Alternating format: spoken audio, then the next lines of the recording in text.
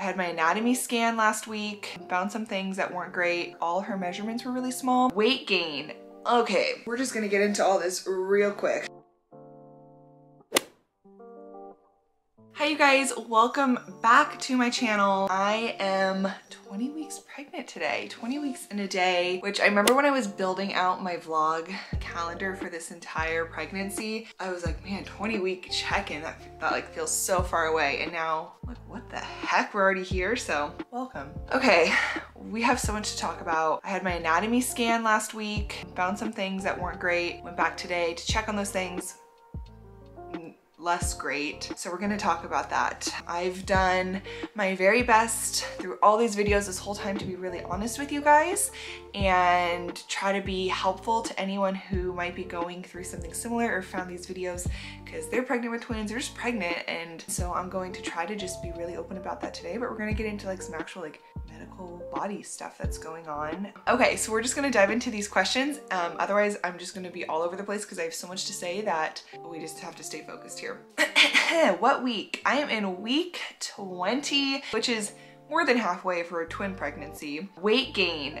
Okay, we're just gonna get into all this real quick. Oh, I look so cozy. I am so cozy. Finally, I am up 9 pounds. Not from where I started, but from like where I hit my lowest. So from where I started, it's up like 4, but my doctor and I were counting it as 9 pounds. But here's the problemo. They want me to, by week 28, have gained 20 pounds. Total, they want me to gain about 40 pounds, they said, based on where I started and because it's a twin pregnancy. So I need to gain 11 pounds in the next 8 weeks, which like sounds like people have been like, oh my gosh, how fun, just eat, eat, eat. Well, that's not fun. That's actually kind of hard to do. It's just hard to gain 11 pounds in 8 weeks. I know some of that, like by now I've already gained over a pound of just blood in my body from babies. So I'm gaining weight in other ways, not just literally like my body, but they want me to be eating at least an extra 600 calories a day. So of healthy proteins and fats. So like obviously I can go to McDonald's or go get pizza every day and put on weight, but that's not the point. It's supposed to be healthy, but you can't eat 600 calories of baby carrots in a day either. I drink like the Orgain protein shakes, the organic shakes, and got a bag of avocados from Costco, and just generally trying to take bigger portions of food at night, like an extra serving of pasta or something with our dinner. So I'm trying to eat more. I feel like I'm eating a lot. It's also accompanied by the fact that like babies are growing. They're the size of bananas in there. I have over a pound of baby in my stomach at this point. We'll get into their sizes because that's another issue. They're filling up. My stomach has a little less space, so I feel like I'm full. Like we went out to go get Mexican food and normally I can like put it down, and I got halfway through, I'm like, I am so full. So all that to say, weight gain, we're working on it. If I'm only 9 pounds in, they want me to gain like 35 to 40. I got a ways to go. Okay, maternity clothes. I really, at this point, can't with my normal jeans. That's why this sweatsuit, literally yesterday we were out running errands and we were at the mall and I'm like, I can't do this anymore. I can't wear my jeans. I was just wearing my normal jeans, like unbuttoned, but I couldn't do it. So I bought this sweatsuit and wore this around instead. But so far, I don't actually wear any maternity clothes consistently. I did order a pair of jeans because it's winter and it's Seattle. Like I'm not wearing dresses and shorts and flowy stuff. I have to have like an actual pair of jeans. Okay, stretch marks. Nope, I'm using bio oil, and I also got the Summer Fridays Baby Moon buttery goodness. I love it. And then I also have some of the Honest Mama products like the oil and lotion that I've really been loving as well. Okay, sleeping. I mean, it's definitely getting more uncomfy to sleep. I asked my doctor today if I need to be like concerned with my sleeping position. She said no, because I'm still not that big. Like, sleeping on my back or side, like if it's comfortable, just do that. I can't sleep on my stomach at this point. Obviously that doesn't feel comfortable. And then even on my side, like I'm like, am I squishing them? Because sometimes I wake up in the middle of the night, I'm like, wow, I'm like really rolled over on my stomach, but she said they're very protected in there, so no, I'm not squishing them. Okay, so kicks and movements, I definitely feel them moving around more. So little boy is lower, little girl is taller, and then he's more on the right side and she is on the left side. But the boy, his placenta is anterior, so it's on the outside, and then hers is on the back of the uterus. So I don't even know if I really felt him. I feel like I've only been feeling her kick a lot, which let's just get into this. The baby, sizes. So I had my anatomy scan last week, and a little boy is measuring, he was 9 ounces, which apparently is just right on track.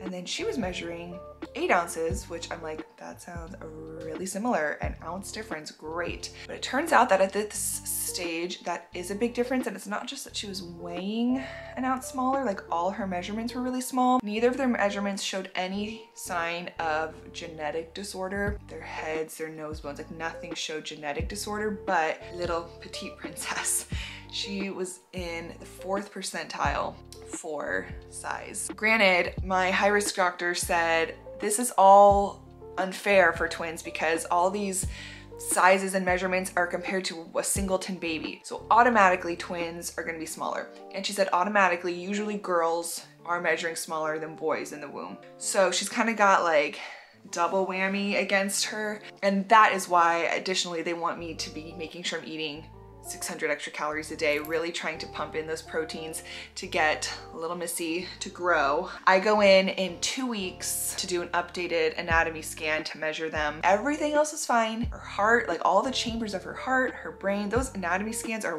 wild. You see like everything. You see like the blood pumping like through the umbilical cord. It was so crazy. And thankfully Alec got to go with me for once to an appointment. So that was really cool for him to be at. It took 3 hours though, holy cow. And then because it's twins, I automatically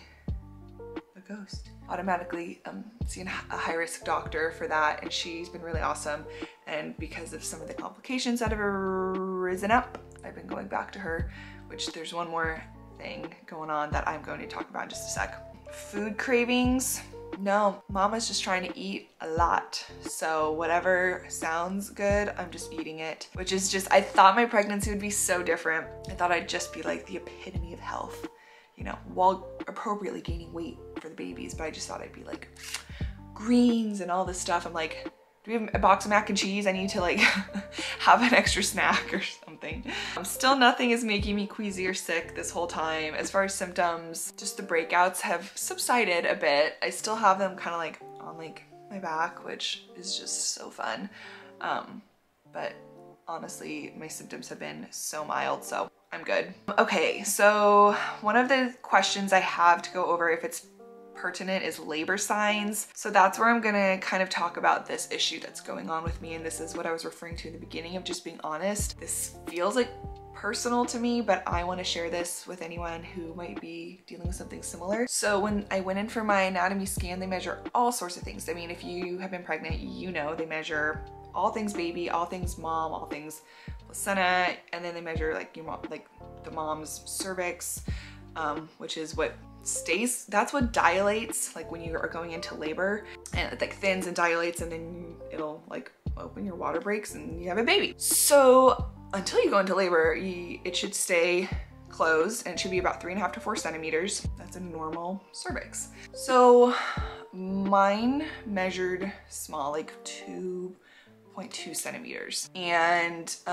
they were concerned with that, and they wanted to have me come back 1 week later to see if it was just short, and that's just how it is, or if it was actually a problem. So it was also open a little bit at the top instead of being totally shut, kind of like a little tiny funnel.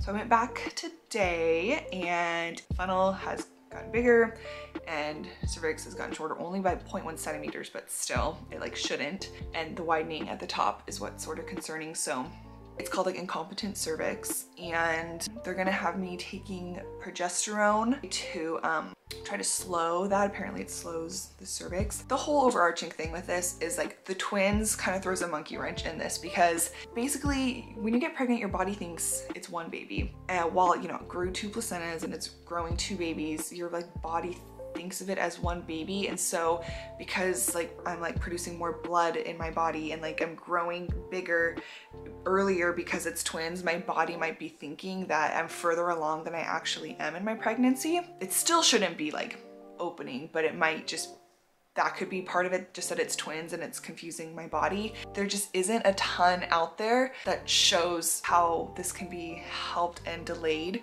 with twins. Every week I'll go in to be monitored. If you look it up online, there's just such a wide range. Like people at like 22 weeks get, you know, put in the hospital on bed rest. And then some people start the progesterone and they're just careful and they make it to like 37 weeks with their twins. So it's hard to tell if it really gets worse and worse and worse and it's like, this isn't helping. There is some procedure called a cerclage where it's basically you go under the surgery and they do like a stitch around your cervix to close it up. So hopefully we don't have to get to that point. But I do have to lay low. She said not bed rest, but she said just think couch potato. Do not like work out. Don't do any activity. Like do maybe like a lap around the neighborhood if it's chill. That combined with my need to increase my eating and everything has just really changed what I thought my pregnancy would look like. Obviously, I like do not care. I will do whatever I have to do to keep these babies safe. So we're just praying a lot that this is not going to be an issue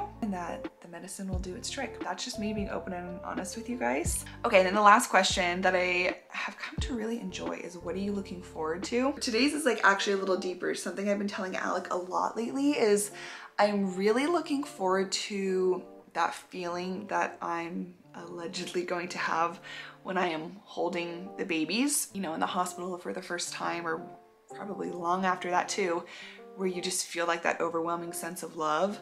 I mean, I love my husband so much and like I feel those love feelings, but everyone says like, no, it's a totally different type of love. Like I'm really excited to feel those feelings of like, oh my gosh, this is like my baby. These are my babies and feel what that feeling feels like. Okay, let me show you my bump. I feel like my bump, okay, it's probably the pants too, but I feel like it looks kind of like pointy. Still not like large and in charge. That's that. Okay, so hopefully this wasn't a total downer of a video. It was just a week of learning a lot of what's going on, which I am so grateful for. I love modern medicine. I love my OB and my high risk OB. So I feel very grateful that they were able to catch things that were going on in me and can help work to prevent it. We're just praying everything is gonna be fine. And I really am not feeling anxious. I just wanna make sure I'm doing everything I can to protect these little babies. I hope you guys enjoyed this video. I appreciate you guys. There's so many of you subscribed. It makes me so happy. Every single day I watch my numbers go up. I check it every day. It makes me so happy. So thank you so much for watching these videos. Again, hope this wasn't like a downer. I just wanted to share what's going on. Week 20, pregnant with these little twinnies. I will see you guys on the next one. Bye.